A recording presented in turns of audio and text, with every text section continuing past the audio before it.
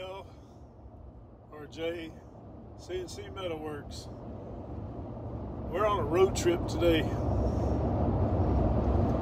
Anybody in the car stuff or watches car stuff knows that some of the funner times are just going after one.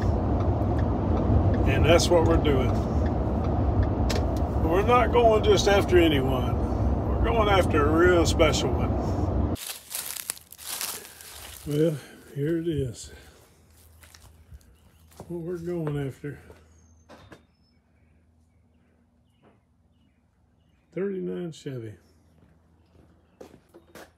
This is Mom. Say hey, Mom. Hi. And that's it, front to back. There's a bunch of bottles of stuff. Well, yeah, there's parts. Yeah. Yeah. Carburetor parts, it looks like. Yeah, for that carburetor. There's a socket in there. Mm-hmm. And carburetor. And it looks like all carburetor and battery parts. Yeah. I don't know what that is on the other side. Yeah, one thing, we'll deal with a flat tire. Hopefully get it rolling. I managed to get it open. He had electric solenoid operations that took a little while to figure out. I had to kind of think like he did. He's got a hidden switch in the tail end that trips the power on and off the solenoids. And if you look right here in this little scupper, you'll see that little switch right there he's got tucked up in there. And that's, of course, where you just use your hand when you come up on it out of the grocery store and you know, gain access to your suicide door car. Anyway, we threw the charger on it underneath because we couldn't find anything else, because he's got battery cables from the motor all the way to the back, which ends up being, yeah, there's that dead battery, and there's no trunk lid on this car. So, with all that said, cool cut down 55 Chevy dash, tilt wheel, a lot of neat old school tricks we're gonna keep. Really interesting. You talk about a shoehorn. Yep, it's a Pontiac 400, and there isn't a ½ inch to spare anywhere. He got her in there. He made it work.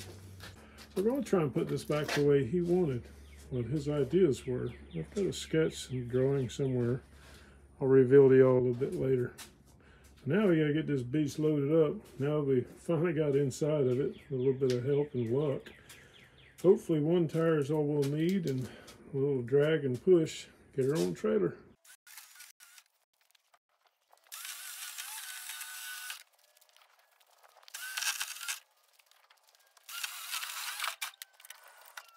There she is. We're loaded.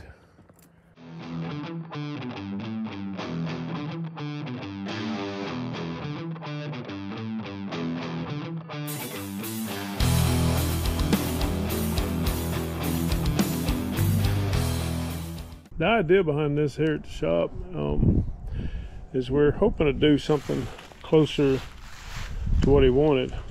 He was a true, well, I guess people call me old school. This guy was the school.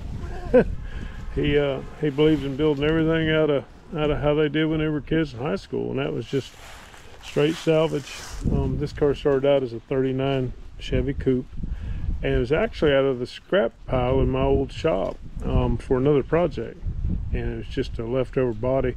Whole bottom end was gone, and you know, Pop, he would ask if he could have this or have that, and we let him take the parts home. But pretty much most of the car came out of the old custom shop we ran for years, and it's just this and that, and then the rest of it was some salvage yard stuff. I mean, he did everything. I guess nowadays they call it traditional, but he did everything like we used to do way back when people didn't know what custom even really was. But it's just parts. It's got a 70 Nova Chevy clip dog leg into the front for independent suspension and some brakes and power steering. Little Nova clip It's just springs and rear end kind of deal. Nothing real special. You just like to make them cruise and go. The parts list on it never stopped. He made the little Lakes pipe opening just out of a piece of aluminum tubing that my brother gave him, and that is an old drive shaft, actually pieces of an old drive shaft he cut down, and y'all get the idea of the continued fadeaway fenders here. He just made all that out of boards and pieces, and this guy would get his metal off washing machines and refrigerator doors and anything he could find, so metal just came from everywhere. And a lot of this venting, though, some of it he actually didn't like. For instance, like the scoop, but the louvers, this little side piece here with the refrigerator door handle, this, we used to call it a barbecue grill. It was mostly just to get rid of heat. Even the whole reasoning behind running the 53 Buick grill was, again, he originally just did the front of it, and it got its name, the blade, and he could not get this motor to cool off. It was so closed in and so much motor, he couldn't get rid of the air. And you know, back then we got things we're going to do to try and help it out now, like hopefully a radiator and cooling fans and things that are a little bit more of an upgrade. And maybe we can get lucky enough to delete some of the things that he didn't want, but I'm going to try really hard to keep some of the stuff that he did want. And you got your 40 headlights that came off a chop top sedan we were doing. The guy he wanted a whole different headlight treatment, so Pop took those home. Up here we got probably one of the hardest chops. Real Bonneville kind of dry lakes looking deal. He really wanted that mean low chopped, hard chop look. I mean, his nickname was Chop. All his friends called him Chop. This is one of the reasons why, and quite a few others he did. But Mom, the story is, she wouldn't ride in it unless she had, and I quote, a way out. And Pop put this in the roof. He didn't really want it, but he would call it the escape hatch, and that seemed to work. She would ride in it. Go on down here, of course, hand fabricated skirts, and he continued that split window treatment, just making stuff. And back then, almost everybody in the 80s, 90s would run a third brake light of some kind. Gotta have a Chevy bow tie. A little fade away in the roof. Really not sure about that piece either. I do like some of the line work you did. I think some of the little things like the molded in rain gutters, and there's quite a bit of the little things that I really think's cool that we'll keep. Scallop on the doors. Just the way they open. Everything's so cool. We had 3 49 Cadillacs that we were doing at the old shop, and he got so comfortable he would just come up there and get pieces. He ended up actually grabbing the good bumper and of course the tail end off one of the parts cars, but there again, he put it to good use, so I figured it's okay. He made it work. And we got a fadeaway little hidden thing. One of the things that used to bother him the most, he always thought tags were ugly. He hated them, so he would tend to do something that gave it some sort of purpose, at least to look at. If you have to look at it, you might as well look at something around it. The dash was a couple of 55 Chevys I had, and he even said at the time he did it, he said, I know this has been done a lot, but it was always his favorite dash. I think he has 2 or 3 in different projects, but I gave him this. It just didn't have all its parts. You can see certain things are missing, like the glove box door. I'm gonna look around, but looks like we might have to scrounge up a few parts for this. And you remember 55 used to have the wraparound and the door on. Everybody would cut them down the middle and make it work. And yeah, he didn't like that. He's just like, I'll just push the door up against the flush of it, just knock it off. He liked the dash itself. He said it always reminded him of like early Corvettes and that kind of thing. And of course, you got to have your in the face drag tack. like there's enough room to look out, but we're gonna put a big old mirror right in the middle and a drag tack. He was something else. Driving these things was something else. And you couldn't see a guy's whole face in these windows. And of course, his escape hatch seems to allow quite a bit of light in here. I do have that. A lot of neat little things. He's got a pull cable there for his hood, and look at that interesting place for your high beam, low beam switch on the floor. We'll just stick that on the dash. And little made pieces, obviously with the word lock. I'm sure it has something to do with shutting the doors in. Probably suicide pins, if I had to guess. I know those are the controls for the latches, but I imagine behind them kicks somewhere. And yep, there it is. There's a little pin sneaking through there. I'm pretty sure that was probably some sort of safety deal for going down the road for suicide doors. He'd just close himself in. Maybe that's why he needed the escape hatch. If that failed, you were stuck in this thing like a sardine in a can. See some of the wiring. Everything's just done by hand. Old fuses jumped out one at a time back there. That's kind of cool. Gauges were almost anything he could find or come across. And honestly, these all being Sunpro and him matching that out, that's kind of cool. Old Stuart Warner Speedo, something you don't see too often. Rather large indicator blue lights. One's missing. Can you literally see if you had a custom shop in town that had a scrap pile and you built a car out of it? You literally have no money. I mean, that's kind of how it looks. That's exactly what it is. I even tell the story behind the motor and everything. Where are these seats out of? One of them is kind of going on Honda.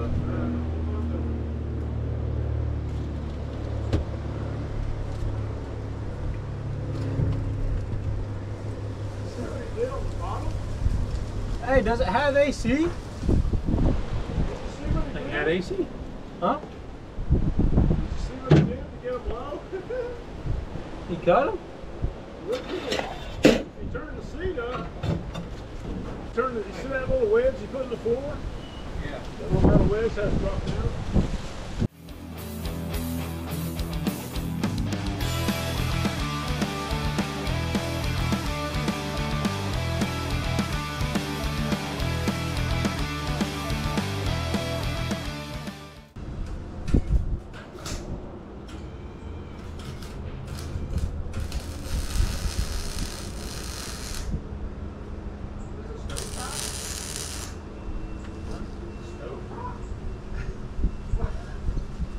Alright, so we found a wiring diagram. And we found some sort of cap that goes on some lights heavy as white. Save that and give it back to his wife. It's mostly everything out of the major cab. Now you get the battery out.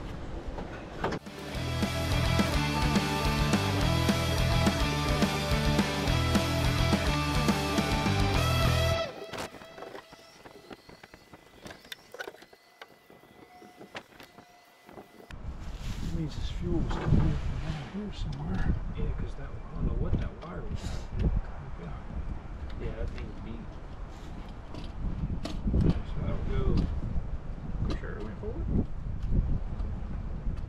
Why you got a throttle on that side? This don't make any sense. I don't know if he had them myself. Oh my. Unless it's needs to be wrenched. Yeah, it would have to be. What is that, 5/8? Yeah. 5/8 or 11/16. Maybe that's what that tool was for. Here. There's no way. What is it? Big or too small? 5/8 or 11/16. This is 5. There's just not enough wrench there, bro. I don't know what it's for. Josh figure it out. I think there's more clue on the other end of it.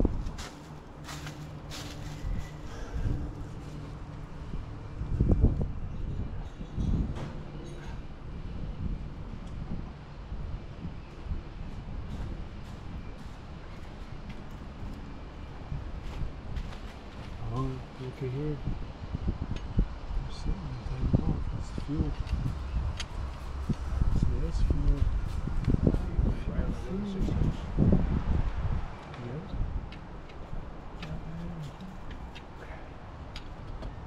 Just send it up here for now so we can play around with that other thing. Oh, that stuff fit? Oh, knuckle. Where's the... I'm trying to figure out where this fuel's going. Was there any adapters or anything? Adapters for what? There's all kinds of stuff in those bags. Fuel adapter. That's good. Well, let's get that stack. Let's go ahead and show that. Now that you got it figured out. Hey, what is this for? That's shroud? No, that's carb. Oh god, now we got more pieces. Well, that's just it though. It doesn't all go together. Why? Okay, so this was the initial. You sure this didn't go on first? Well, that's the fun part about all this. Okay, so let's try this. Because this is the piece we didn't mess with. No. So that definitely goes first. Okay. How about this? Flip it over. Yeah, let's just think about it. Okay. Oh, we're getting somewhere. What, dude? What was under this car? I think that goes underneath. So then this fit. Well, He already had two of them. so this fit. Oh, this was an induction, not a drip tray. Oh, it sure was. And that fit. That's why he has the foam. That's why the foam's there. And then the. Not that. No. Okay, now it's looking odd again. Okay, this don't go. That's another car. Okay. Why does it fit? You had it right first time. Put that on. Huh? So this goes here. Yeah. No. Yeah, this had to. No, he was using it for air, but it goes how you had it. Because this has to go on top. Yeah, you're right. Put it down. You're right. That's crazy. And then, because you can see where it's been. You made go, it so man, already. you're mechanic, and I love it. I love it. And then You that hold covered that the down covered the distributor. And then the foam. So that's his And it forced could- air and it induction. could- That was his system. That's his forced air And induction. it sucked on that plate. Yeah, because this is gonna work. That's This is so cool. You don't get more MacGyver Hold on. homemade than that. Can you see that? Look at that! Look at that seal. And you know that foam probably come out of an old vacuum cleaner or something. Yeah, there Yeah, it that's is. how it worked. That's Look, Yeah, and and then peekaboo. It's got a going. little peekaboo. Can it shut? No, Try to shut. no, there's something different, and that's going to be the carburetor itself because he had that Summit carb on there. Ain't that crazy? That's so nuts. Maybe the stack wasn't on there. Maybe. Let's try that. Take the stack off. Because that could be for the other. Like that goes. In other words, that goes with that. It's just held. It's all. You gotta force it all down. Maybe put that on. See what that. See, I was just going by. It had so much spike sticking over. Yeah, I know a lot of them do though. That makes more sense to me. Yeah, see that spike ain't right. Oh, they said it is the wrong carb, but that's how it would That's go. the 35 carb. Oh, for the coupe. He took. That's what it is. He took the carb off of this, and he's having problems in the black and the rich. Yeah. This is the wrong carb. That explains why this tall breather. That means the other car is missing a carb too. Levi and I have been putting this little YouTube channel thing together for a while. Not very long, no. I think we're on 6 videos maybe.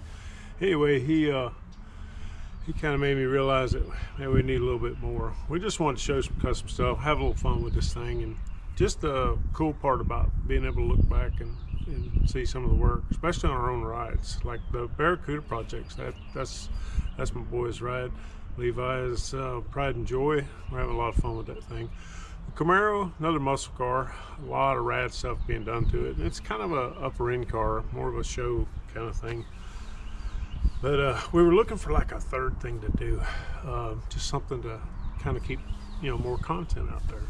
And we do a lot of custom work here at the shop, and it's all fun and a great time. And it kind of was one of the things where, you know, hey, we'll add something. We've got the little rat rod project, we've got a couple old truck projects, a lot of little things that we could, you know, pretty much do anything on. But as far as something that's just maybe would pique everybody's interest to a point, or some other people wanting to look at some of this stuff, even for ourselves, I got thinking about it and messing around, but and then it kind of hit me. I lost my father about 2 years ago, a little better than 2 years ago, and he's honestly the guy that started it all, both for my brother and myself. My brother's Chris Henson. Y'all can get him at Facebook at Henson Resto Customs.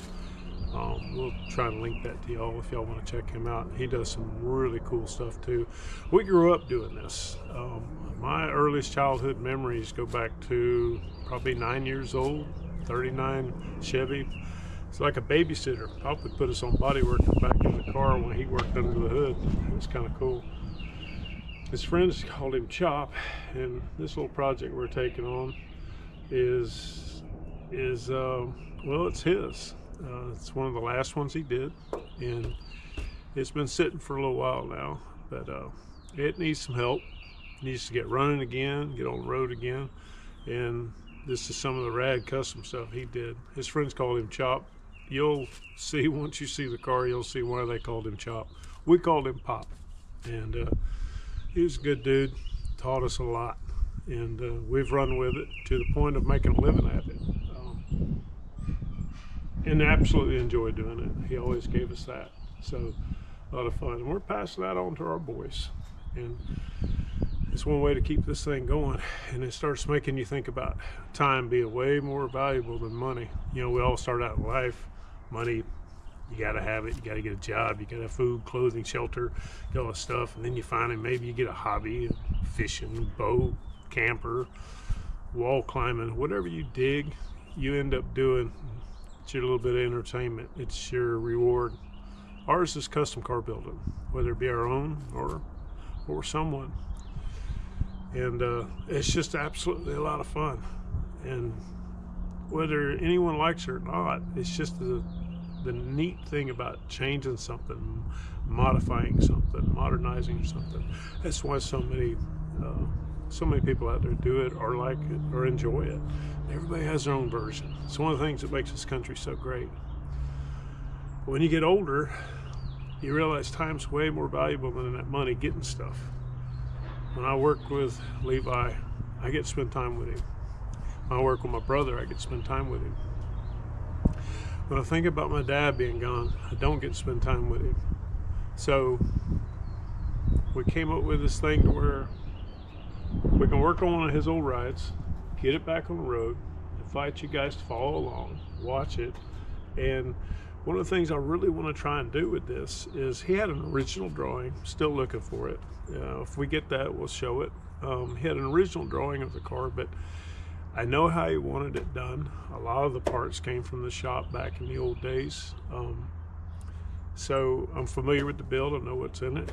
I know how he wanted it to be. I know some of the things he didn't like about it, and we'll try and delete some of that.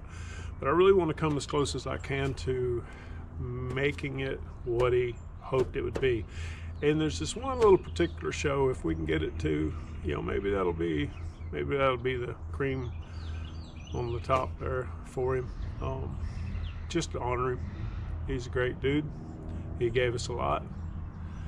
And he used to always teach us, you know, a good man take care of himself, a great man take care of himself and others. That's what we strive to be. So I hope you guys subscribe, like, share. And this project's gonna be real special. And we're gonna get it out here and make a laundry list, see what we're up against. I'm gonna show y'all everything right down front to the back, and what he did and didn't do, and how we're gonna deal with it. And then we'll get into it, and maybe we can make his dream come true, even though he's not with us no more. And just to see it through our eyes. It'll be kind of cool. Anyway, enough of that melancholy stuff. Back to work.